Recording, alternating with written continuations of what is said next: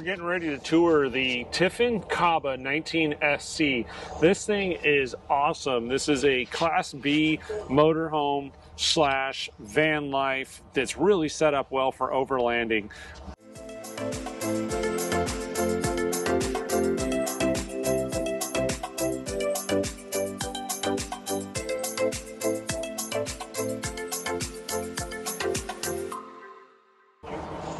A lot of people are about that van life. We're going to show you how you should do that van life. Check it out. So as with every van, the side door slides open. Right when it opens up, the first thing you see is an awesome screen door system. It's called a bug wall. That is pretty fantastic. Keeping the critters out while letting the fresh air in. Right when you walk inside, you've got controls for your awning, your lights. You have a fridge, a little pull-out fridge.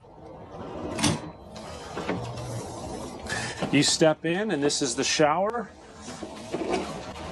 It is a combo bathroom shower, so they call it a wet bath. A wet bath, as Martha's teaching me. It's got an induction cooktop.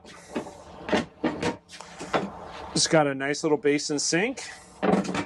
Stainless steel faucet that pulls out. In the back, you've got 2 bench seats that fold down into a queen-size bed. You've got a nice little convection cooking oven.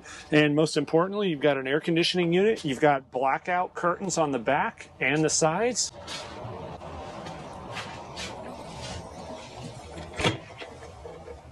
Good use of space up here in the cabinets. You got cabinets along the entire back of the van.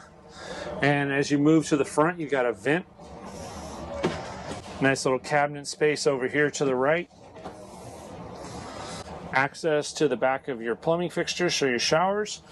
This is your command system. The power's off right now, but this controls everything. Nice little nook, LED lights, good use of storage everywhere. And then on the inside, it's a Mercedes chassis powered by Volta. And I can tell you from my perspective, this looks like it'd be super fun to drive and really easy. Not like towing that massive fifth wheel that we have. I found a Martha. Hello. Hey, they've got a 2-step for Martha. So it's got 2 steps going in. You got a 30 amp controller on the back. It's got a stinky slinky holder built in.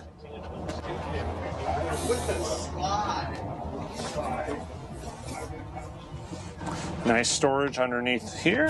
So you got a 12 volt and USB plug right here. Big storage under the bed. And the back door. It's got the bug screen on the back. It's got some serious BF Goodrich all-terrain tire. Back grate is an accessory holder. So you put whatever you want on there. Got exterior electrical panels, built-in running boards, nice vision aluminum wheels. It's got parking sensors or driving sensors so you don't run into anything.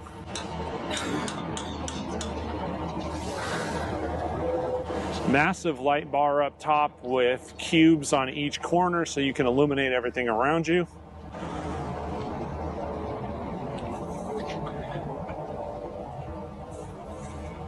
Loving the ladder, the Coleman Mach air conditioner.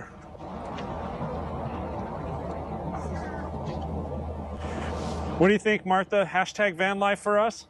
Yes.